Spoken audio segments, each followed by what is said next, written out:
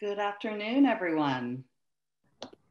We're so pleased that you chose to join us today for this very important, critical topic on suicide prevention.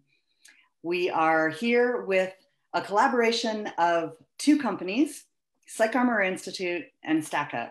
And together with a panel of veterans, we're going to be viewing a course that PsychArmor has in our library on suicide prevention and having a discussion around that. We really look forward to our audience participation as that discussion wraps up. Very quickly, through introduction, StackUp is a military charity supporting active and veteran service members from the US and allied nations by promoting positive mental health and combating veteran suicide through gaming and geek culture. StackUp utilizes a comprehensive approach consisting of 4-pillar programs: supply crates, air assaults, the stacks, and the Overwatch program. PsychArmor Institute is a national nonprofit that has a mission of educating a nation in an attempt to bridge the gap between those who have served and their families in our military connected communities and those who support them in all phases of their lives. PsychArmor has hundreds of courses online, which are there specifically to try to encourage that understanding of military culture. I'm Dr. Heidi Kraft. I'll be your MC for today, and we are going to start off with an intro from our course.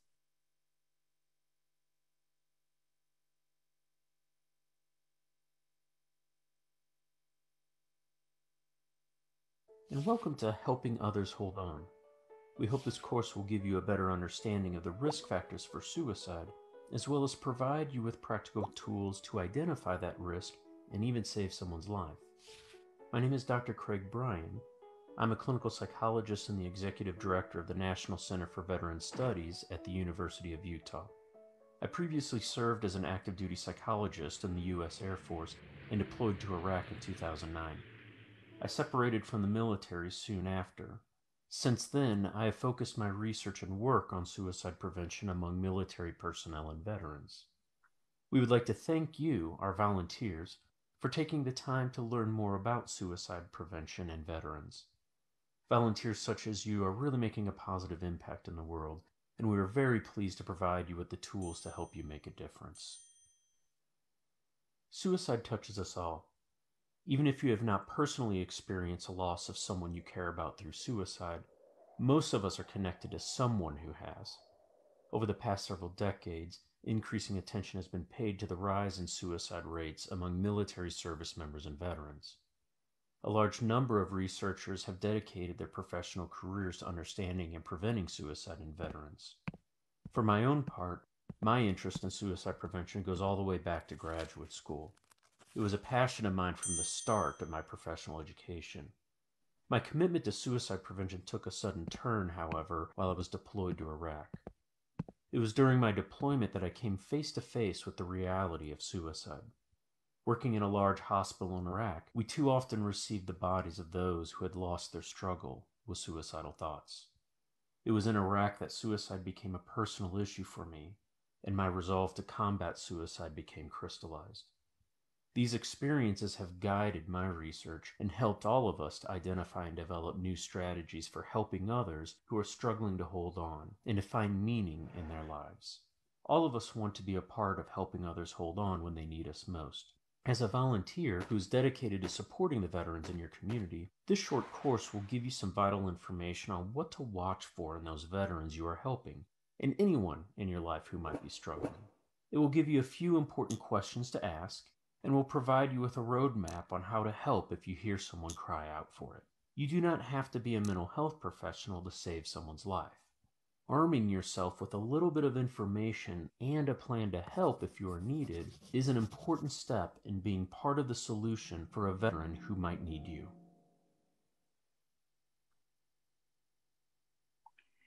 That was an intro clip of our course, Helping Others Hold On, narrated by one of the country's experts in suicide prevention and Air Force veteran, Dr. Craig Bryan.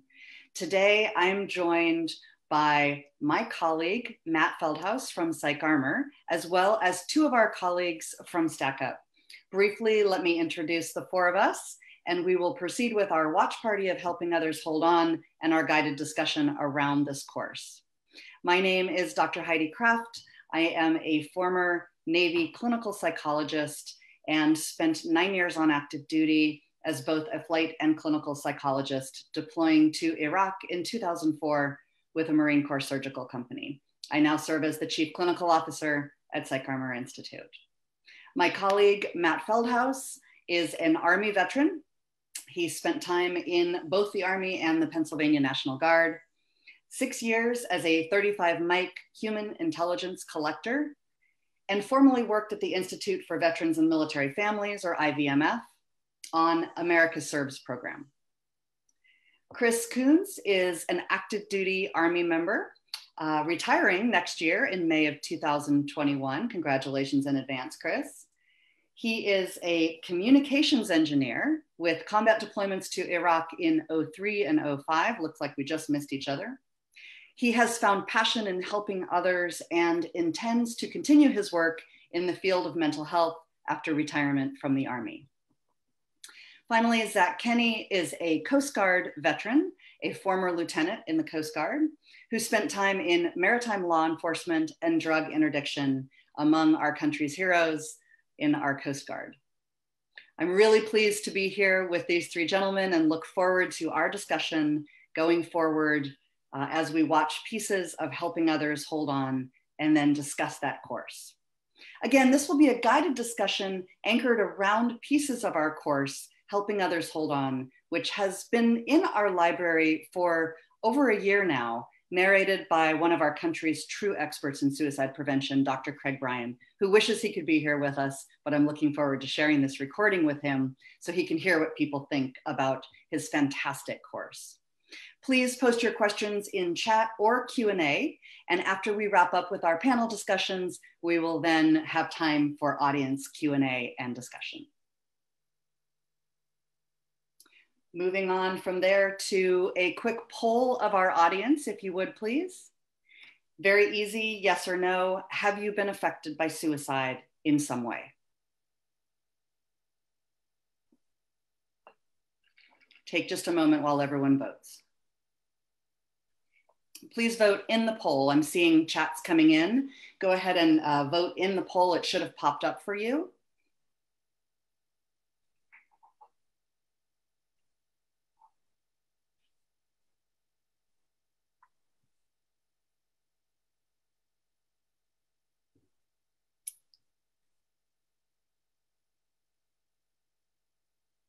Looks like our poll results, and we just did this very briefly, but 80% of you said that you have been affected by suicide in some way. I know we had others saying they weren't able to see the poll, but I'm going to assume that at least 80% is probably a reasonable way to start this conversation, knowing that so many of us have actually been touched by suicide in some manner in our lives. Let's go on to the first clip.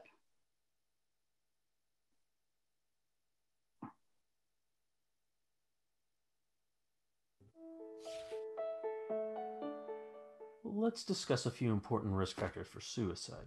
Knowing the warning signs is a first step in being part of the solution to prevent suicide in the veterans in our lives. Sometimes complications in a person's life are the things that are noticed by others. These include relationship problems, including communication difficulties and trust issues. Additionally, people are put at increased risk when going through financial, legal, or disciplinary problems. We found recently in some of our research that credit problems in particular are associated with especially increased risk for suicidal thoughts and behaviors. In addition, people tend to be at increased risk for suicidal thoughts if they're dealing with depression or post-traumatic stress disorder. These are both invisible wounds of war that can be seen in veterans, but are also common in people of all ages, genders, races, and backgrounds.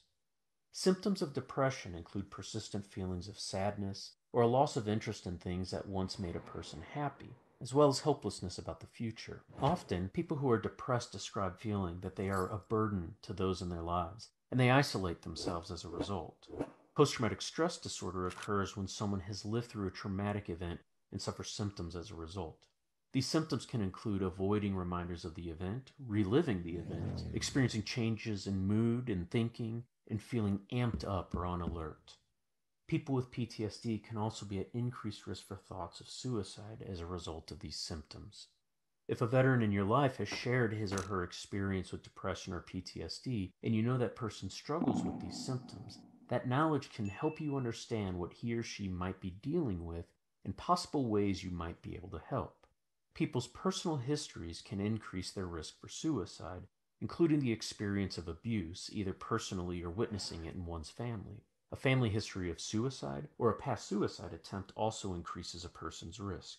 Another important risk factor for suicide is alcohol use. We also see access to firearms, insomnia, and male gender as being especially important risk factors, especially among military personnel and veterans.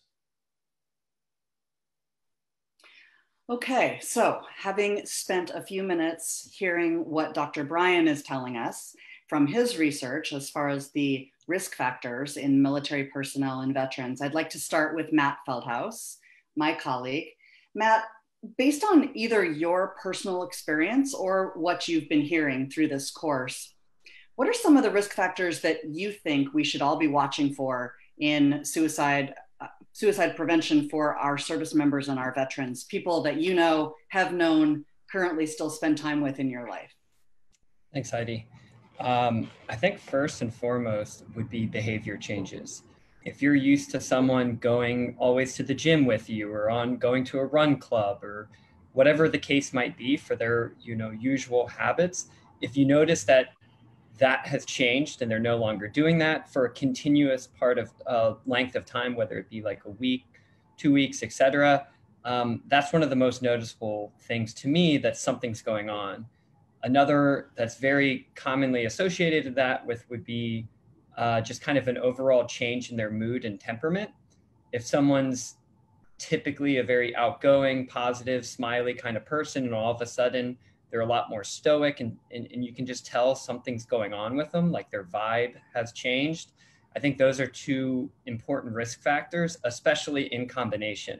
So if you're starting to notice not only is their mood changing, but so are their behaviors, they're no longer doing a lot of the things that they usually did that brought them joy, that were routine for them. Those are two things that I think you need to be noticing and then try and intervene in whatever way, which I know we'll be getting into a little bit later. So I'll hold off on that. We will be, for sure. Yeah, thank you. I think that what you're describing there is the paying attention to what you know about people, those service members and veterans in your lives, the way that they have typically been in your interactions with them, and paying attention to that, paying attention to when things change. Anything to add to that, Chris? Any risk factors that you've seen in people, service members or veterans that you know in your life that you wanted to add to that conversation? Ultimately, I think Matt kind of covered it.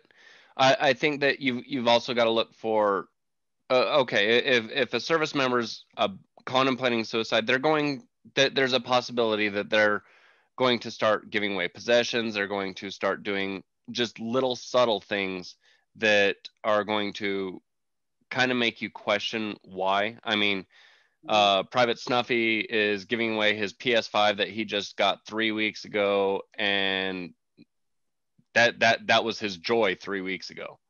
Why is he giving it away? So that might start some conversations and raise some questions. Sure. Just for example. Right, absolutely. As you heard Dr. Brian talk about that idea of something that was very pleasurable to someone that now that person looks like that person's lost pleasure. I think Matt discussed that. Your run club, your gym, that video game console that you cared about so much, when you see that change, that certainly can be like a warning flag for sure. So yeah, very, very good. In addition, of course, to those other clinical conversations that we were hearing about before. Excellent. Let's move on to our next clip.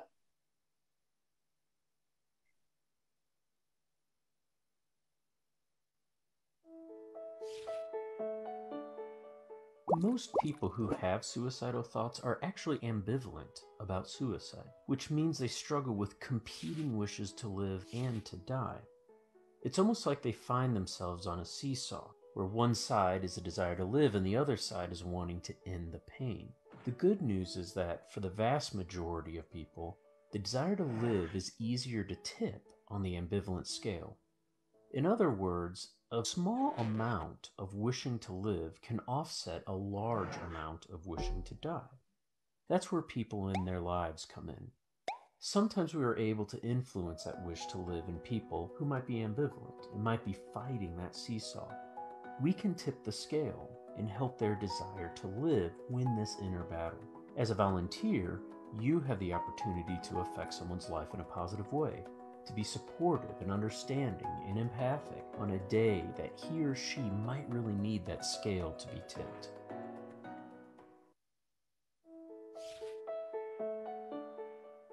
Another risk factor for suicide is suicidal thinking. It's important to note, however, that most suicidal individuals do not actually tell others about their suicidal thoughts. And they oftentimes do not say things like, "I'm going to kill myself." In fact, research has shown that up to 2/3 of people who die by suicide never communicate suicidal intent to others, and in some cases actively deny suicidal thoughts right before they die by suicide. As a result, it's important to provide you with insight into the thought process of those who might be suffering from suicidal thoughts or actions. Other comments that might seem vague are often much better indicators for identifying someone at risk, even though they're not explicitly talking about suicide. Here are some examples of statements that research has shown are very common amongst people who are high risk for suicide. People would be better off without me. I'm not worthy of respect. I can never be forgiven. I've never been successful at anything. I can't take this any longer. No one can help me solve my problems. This is unbearable. I deserve to die, or I don't deserve to live. If you hear any of these statements or other statements that are similar to this, it's critical to reach out to that person directly. Do not be afraid to ask if he or she is considering hurting themselves or killing themselves.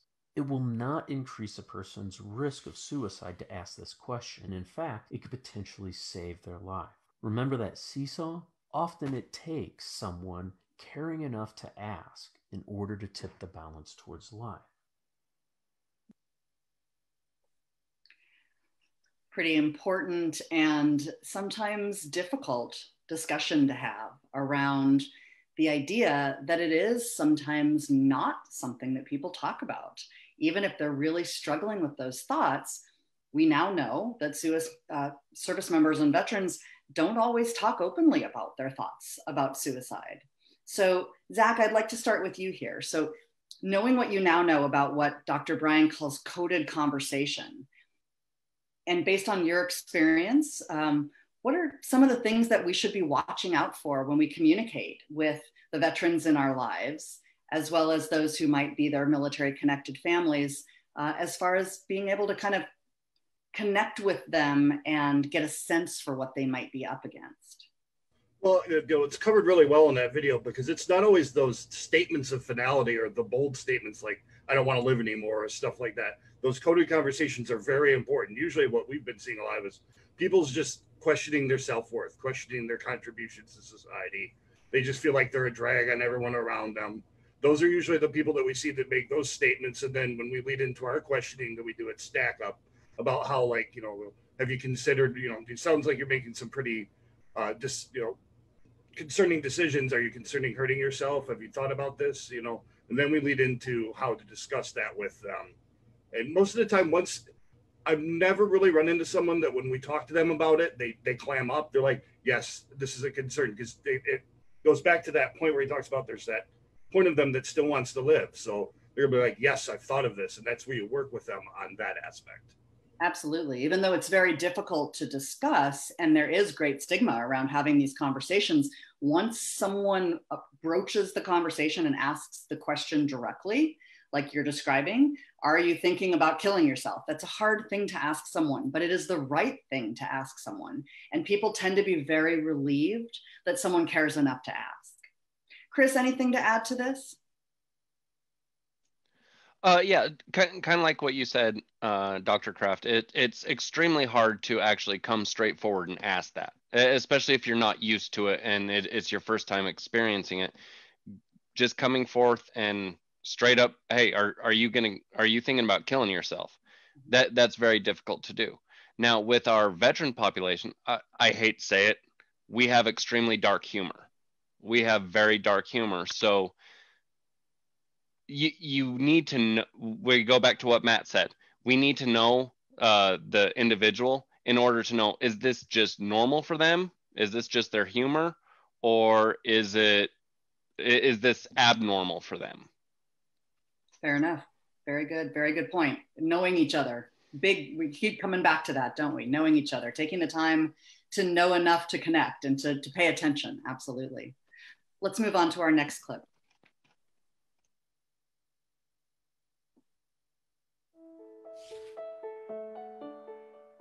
Research has shown that, for military personnel, an especially important aspect of social support is feeling valued and respected by others. Military personnel who feel valued and respected by others are much less likely to report suicidal thoughts. Feeling valued and respected is much more important to military personnel than it seems to be for other groups. Among college students, for example, having people to socialize with or to spend time with is a much more important aspect of social support than feeling valued and respected.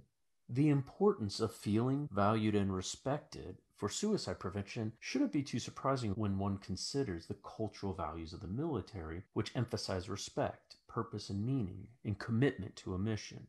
One simple way to help someone feel respected and valued is to provide him or her a simple thank you. As people, a powerful driving force in our lives often comes from the validation of others. We all want to help and make an impact in the world around us. Often this is the reason we get out of bed every morning. For some people, it can become a reason to keep living. Without hearing the occasional thank you or other validation of those efforts from others, a person might begin to feel a disconnect between him or herself and the meaningful impact he or she is having in the world. Please remember to thank people. Sometimes something as simple as a quick acknowledgement of effort, even for a minor or a benign thing, can break up negative thought patterns and remind a person that he or she is actually contributing and making a difference for someone else.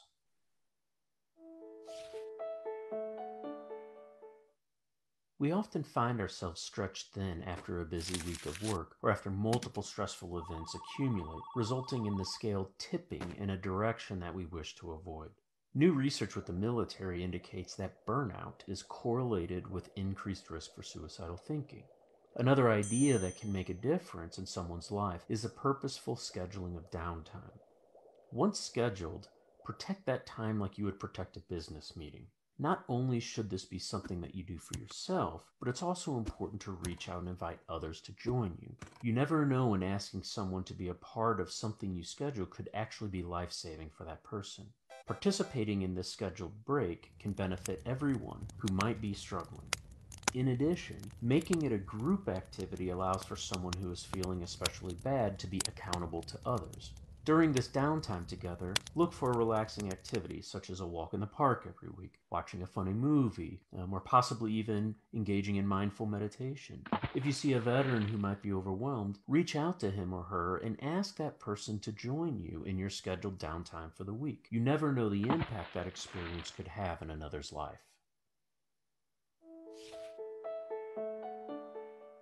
We spend about 2/3 of our waking hours at work.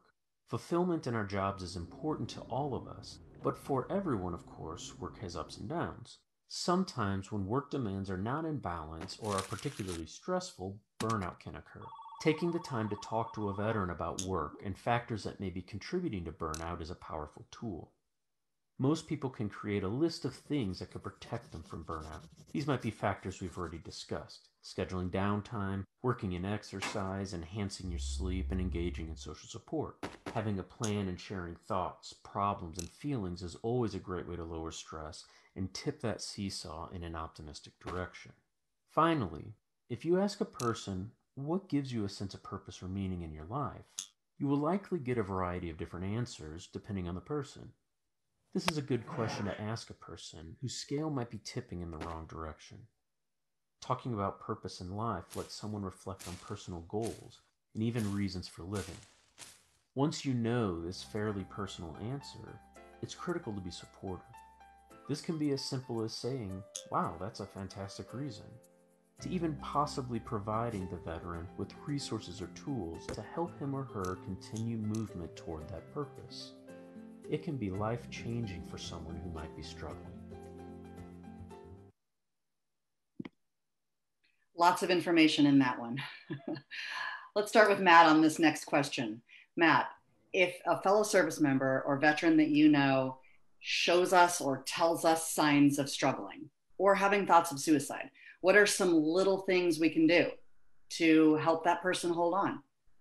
Yeah, the first thing I'll say is I'll focus on the do, which if anyone's read the 5 languages of love, one of them is shared experiences. And I think that is a universal way of showing someone that they're important to you, whether it's in, hopefully you know this person well, and you do whatever, something that you knew used to bring this person joy. Maybe you surprise them with a pizza and a glass of wine or a bottle of wine, or you go out for a run, or you just try and share a common experience with that person, letting them know that they mean something to you, and say, let them know that you care about this person, and that is a really good act that you can do. The second is, I think, just actively listening to them, asking them if they're doing okay, and just not trying to give any judgment or share your opinions, but just actively listening and letting them know that, wow, that is heavy. And I could imagine I would feel a very similar way. And what I've learned to not do is try and convince someone that it could be way worse or anything like that. Rather suggest that maybe they speak to someone about this, someone professionally. And then also letting them know that, under an empathetic guise, that, yeah, that's a lot, very heavy matters, and I could understand how you feel this way, but I just want to let you know you're important to me, or I love you, or I would miss you. I've read that those are good things to do that don't place judgment on that person for having the thoughts that they did, and that's something that you want to avoid. Absolutely. That's such a big part of this. I think the stigma is around worrying about that judgment, right? One thing we know from the literature, and it's an interesting body of literature now around suicide survivors, people who made an attempt and survived that attempt. They've given us a lot of very, very important information. And part of what they've told us that I think we can all take to heart is that if one person had connected with them that day, if one person had made eye contact, had smiled at them, had asked how they were, had engaged in a way like you're describing, Matt, they wouldn't have made the attempt. And I think that's where we can all realize that you don't need to be a mental health provider to make a big difference. And what Dr. Brian's trying to say in the course is little things like saying thank you, like validating them, like inviting them to join something, so some of that scheduled downtime that matters. It can be life-saving. It really can. Thank you. Let's move on to our next clip.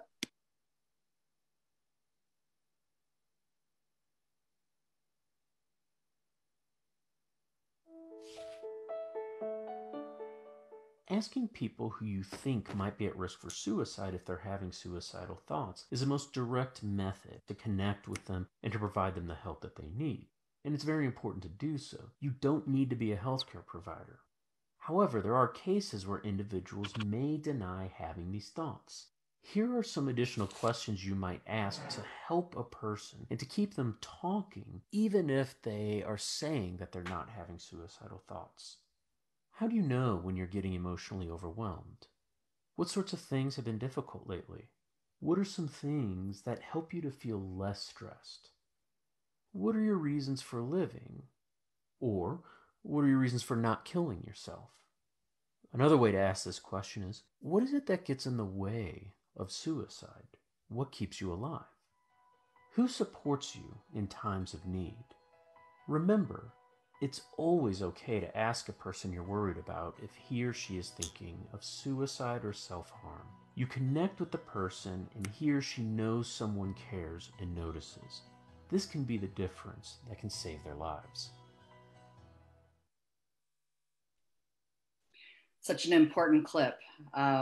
This is all about that difficult question. And really what we know now with no question in our minds is that directly asking someone is really the thing we can do to save lives, directly asking them. Now, what if they say yes? I think I saw that come in the chat. People were kind of going back and forth. What if someone says, yes, I'm thinking about it? Now what? There are situations where we ask you then to stay with the person and help that person get to professional help. This is a service member or veteran who has now confided in you, and you are now staying with that person while you're seeking professional help. Let's start with you, Zach, in your thoughts about this. Does this make you nervous? What kinds of professional help do you feel the most comfortable in helping a fellow veteran find? Well, it really depends on the situation, Heidi. But, most of the time, if they're active duty, we try and point them to like the chaplain, things like that. People that they could just, someone else they can talk to. And like you said, once they say, yes, I'm concerned or I'm thinking about this, it's really key for us to focus on those grounding mechanisms. They can help them understand, hey, your life is worth living. This is worth saving. So we usually, like for us, we'll either point them to their chappie or someone. If they're active duty, obviously we have to be careful there. We can't ask too many questions due to OPSEC. Otherwise, veterans, we tend to focus on finding local resources for them.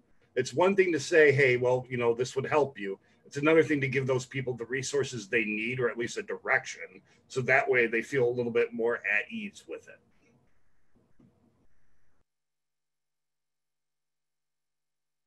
Sorry, I was struggling to unmute there. Totally agree with you. So important to, again, we've got the same validation here piece where we're trying to validate without judging, stay with the person, and then help that person figure out what is next. There are a number of ways that we can help connect people to professional help. You're right, it's different active duty versus a veteran. We do have different things to consider there. I'd like to go to you, Chris, for your thoughts on that as well. Okay.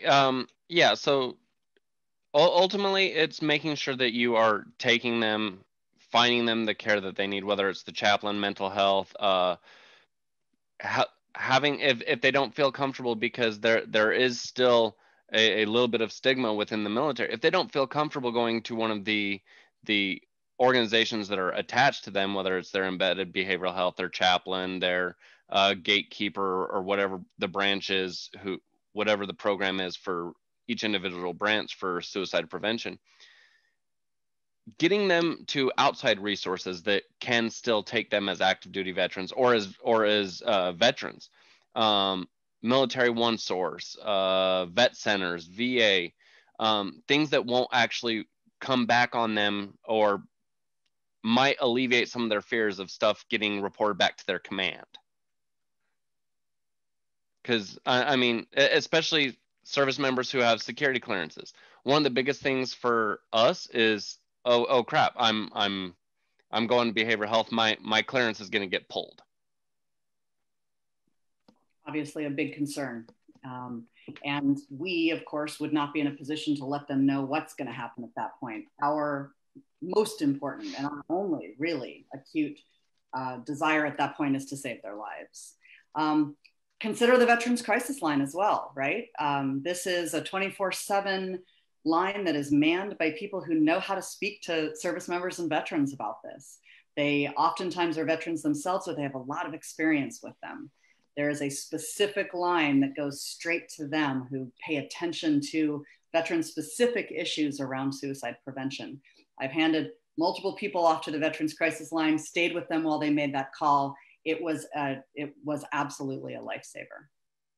Let's go on to our last discussion question, which I'm going to be asking all of you to comment on. It's kind of a follow-on to this. So each one of us, everyone who's here today, who's here because they care about this very, very important issue, this epidemic of veteran suicide in our country.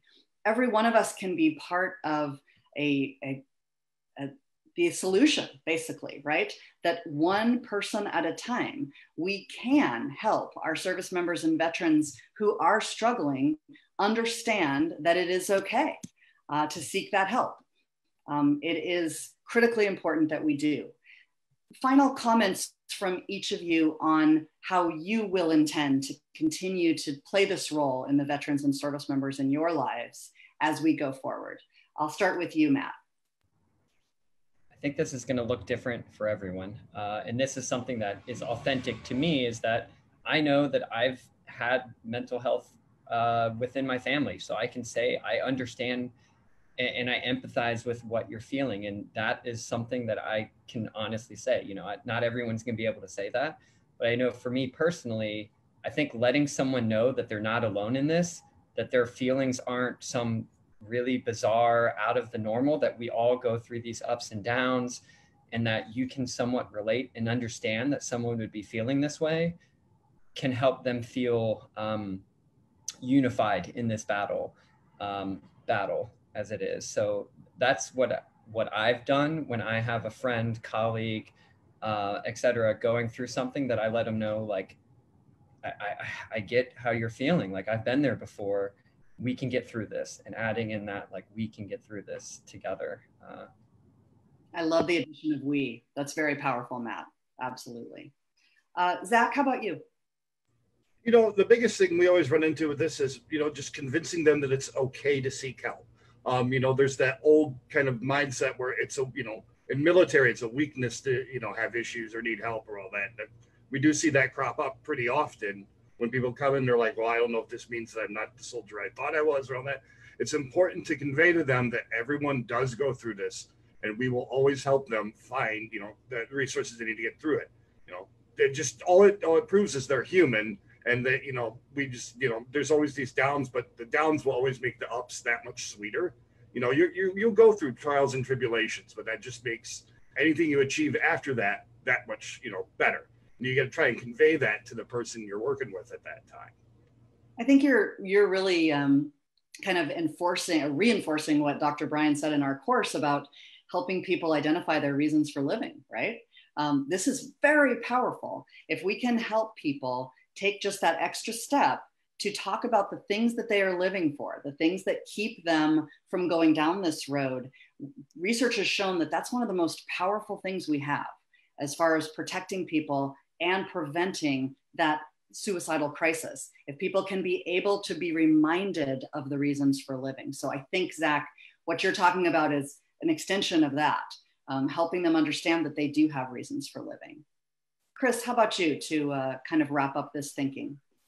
So I think that one of the biggest things is when you're talking to a veteran or a service member or even a civilian who is dealing with these kind of thoughts, one of the biggest things is relatability. If they understand that you're not judging them, if they can understand that you've had your crises as well and you are going through it, or you've been through it and might have a little bit more of an understanding on how to pull yourself out of it and get to the help you need, that is a great way to open yourself up for them to be more receptive to what you are trying to help talk them through, as well as bringing up their grounding factors, whoever the individual is, whether it's mom, dad, sister, brother, husband, wife, dog, cat, canary, whatever their grounding factor is.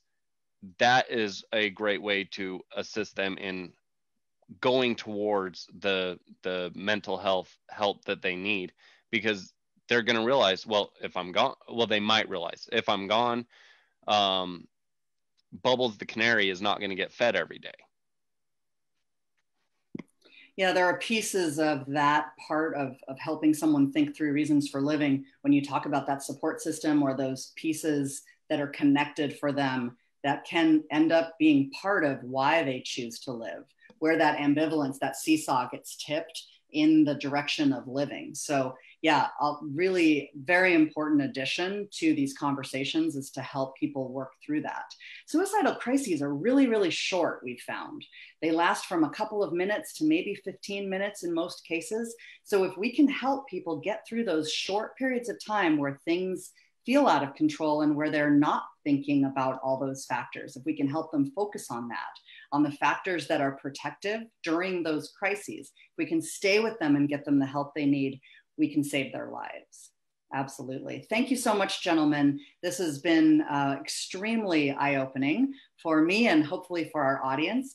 I would be very pleased now, I think we're right on time, to be able to open up for audience Q&A. And I'll be sort of asking all of us to be ready to answer these questions as they come in. Hi, Heidi, how are you? Thank you to the panel and all of our attendees for joining us today. So one question for the group. I am the surviving spouse of a combat veteran lost to suicide February 2017. I fall into a category of those who discovered their loved one after or witnessed the suicide. During a session for survivors like myself, I noticed we fit into two scenarios: a life event that was a catalyst, whether it's an arrest, relationship issue, legal issue, and those who never saw it coming. I am the second.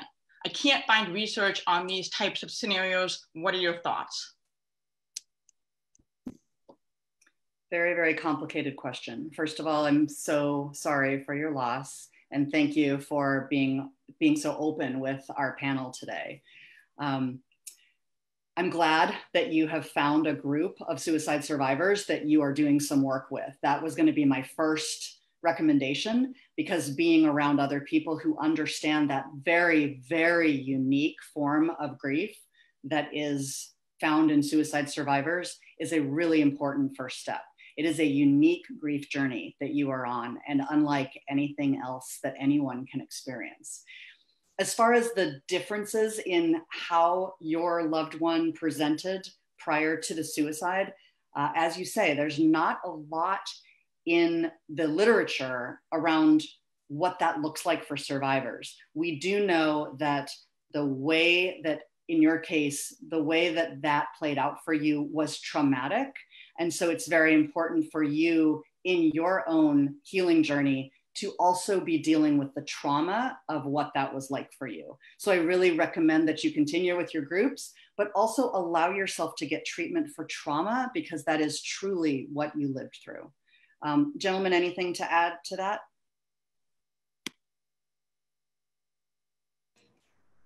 Well, I mean, and we thank you very much for sharing that. And the best thing is that I could say is, like, I've seen people that have come to us that are suicide survivors that want to help prevent other people from losing their loved ones. Maybe that's a good outlet.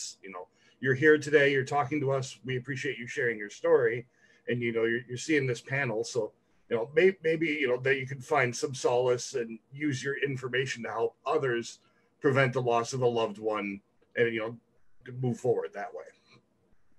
Thank you, Zach. I've seen multiple comments coming in on the chat also around TAPS, Tragedy Assistance Programs for Survivors. They have a pretty robust program for suicide survivors. And PsychArmor actually has several courses narrated by TAPS subject matter experts specifically on this. So if you'd like to check out some of those courses, that may add a little bit of information to what you're seeking. All right, Heidi, our next question is, where can I find research that was referenced about credit problems as a specific risk factor for suicide?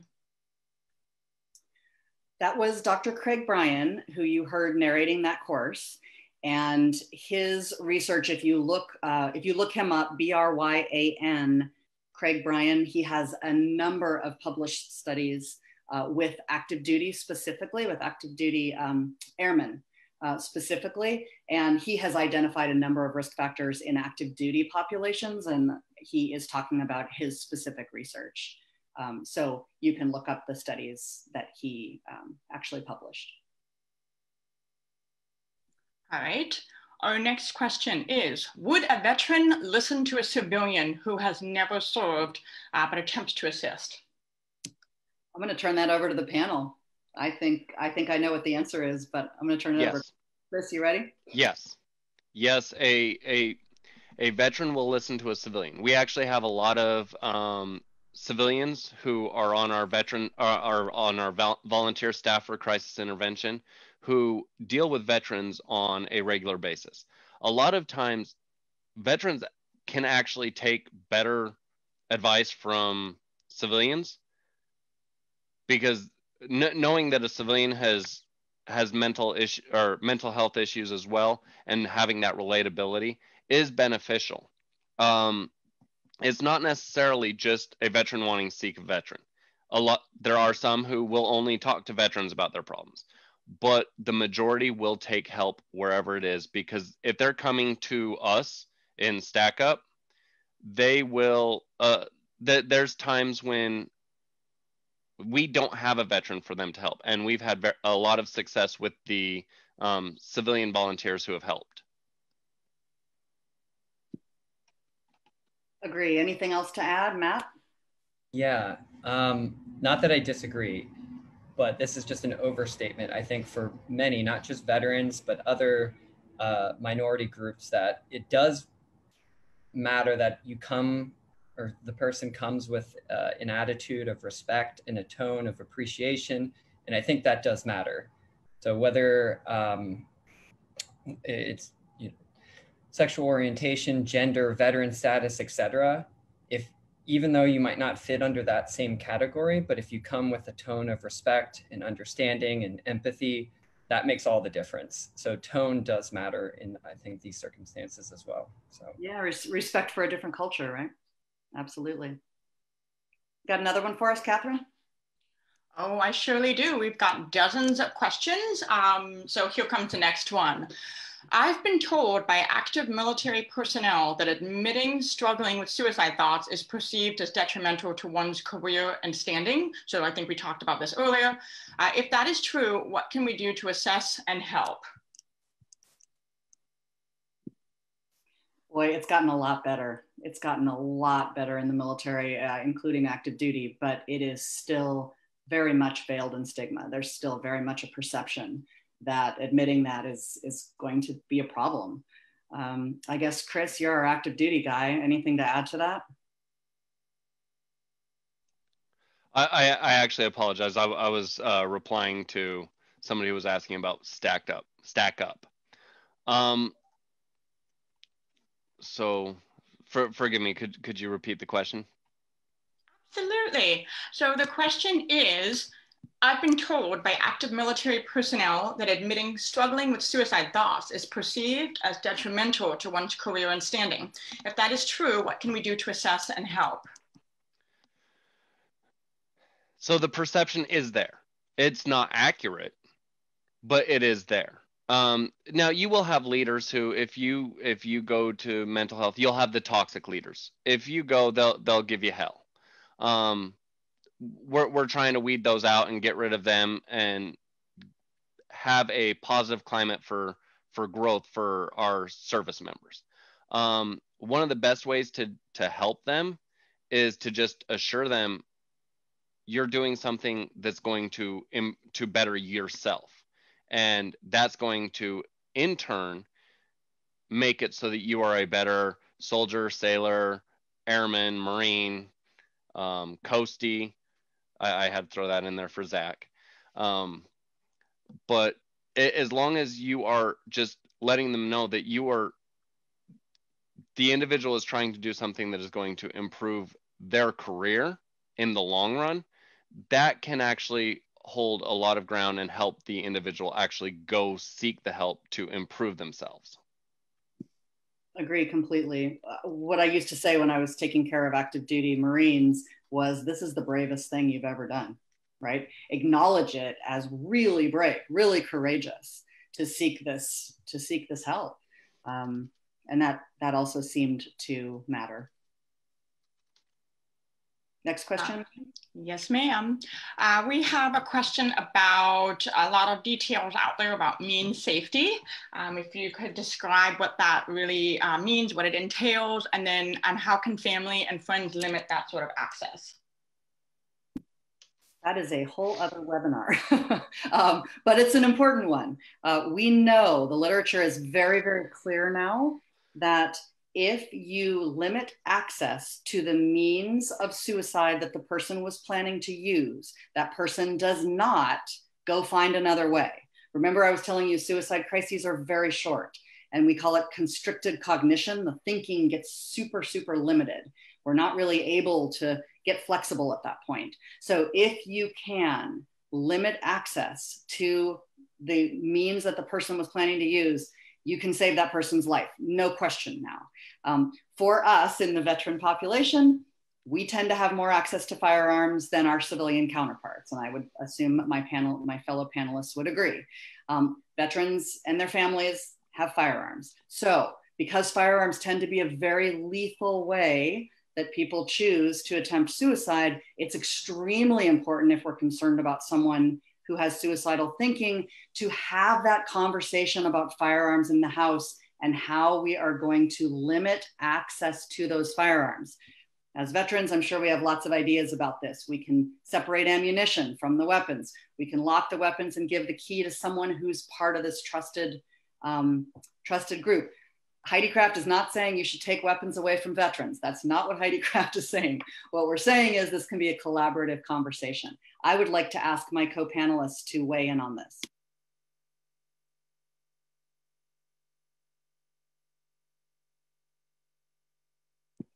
Zach, you're up. No, I agree completely. And, the biggest thing is, like you said, it's a very short duration where that decision is made. And then, not only that person should be, you should trust someone with the means that would protect you, but not just someone that'll deny you access, someone that'll help them, realize what they're doing is negative and work through it. And they're like, well, why do you want access to this? What's going on? Talk to me. How are you feeling? What you doing? So that component adds to that. It's not just, preventing the means, it's helping them understand why you're denying them access to the means, because you care and it's not out of malice. So that way, they don't, because, someone who's suicidal, sometimes they'll tend to flare up and get angry. And that's how you kind of try to talk them down in that regard too. And what you're also describing there, Zach, is that connection that we've been talking about all along. Matt, anything to add to this one? Nothing that you guys haven't covered. You guys are the experts in this one, and I don't really have too much experience with this. So thank you, though. Chris, anything to add? No, I think you guys kind of covered that one. Yeah, it's acutely important right now. This is one of the most important kind of movements we have in the veteran suicide prevention space. We have to talk about it. We have to talk about it with each other. We've got to have that connection. And again, non-judgmentally, talk through it with someone. You will find that you will be able to have this conversation. You can. People will chat about it with you. They'll talk about the way to make sure that they stay safe. Heidi, we have time for one more question prior to wrap up. The question is, I was coached that one is supposed to ask directly, are you thinking of ending your life, killing yourself? But not to say if you were thinking of hurting yourself due to the fact that they don't see it as hurting themselves, because their pain will be over once it's no longer there. They don't see it as hurting anymore. Can you clarify on this? And Dr. Brian used the phrase hurting yourself for that question in the video. Yeah, he did. I think that he would today agree with you that we're sort of evolving through this conversation. Hurting yourself can also be a self-harm kind of thing, which is we're talking about a different situation. There can be non-suicidal self-injury, which is a different conversation. So I think it gets a bit more complicated when you add the hurting yourself. So to your point, we are evolving, I think, to feeling that for the purposes of what we're trying to achieve here, are you thinking of killing yourself is the direct way to do that.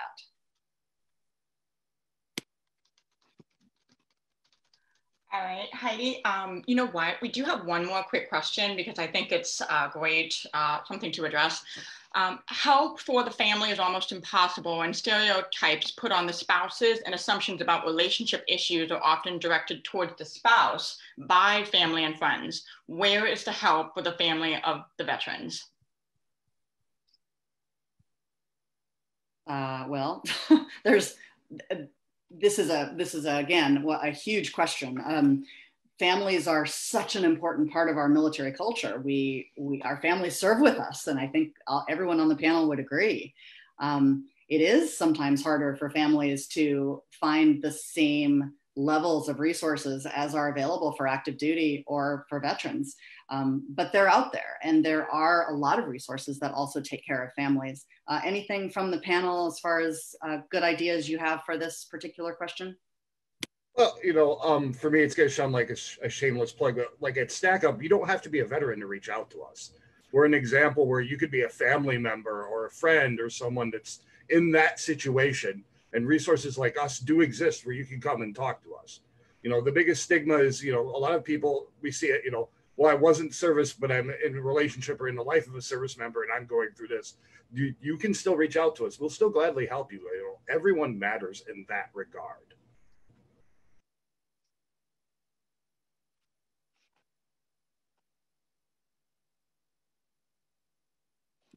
The Veterans Crisis Line will also work with family members.